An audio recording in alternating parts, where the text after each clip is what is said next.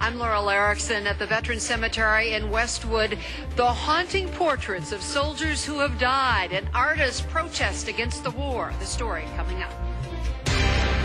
A solemn tribute to our fighting men and women coming up, capturing the faces of war through art. Plus, Fritz. Right, so local artists have created a unique exhibit inspired by the war in Iraq. It is a chapel filled with portraits of the men and women who have died there so far. Ironically, the chapel is named for a legendary wartime entertainer. Channel 4's Laurel Erickson picks it up from there. Portraits of war, 1,200 U.S. soldiers killed in Iraq.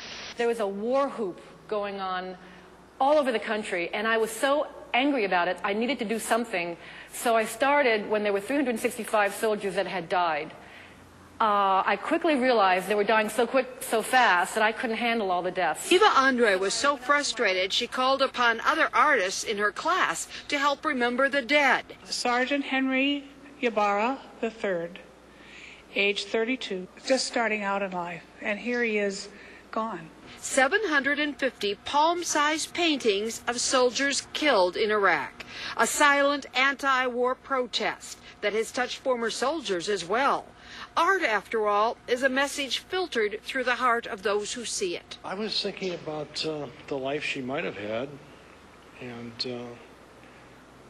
just, how much hope she had in her face, and how unrealized everything was for her. And she was gone.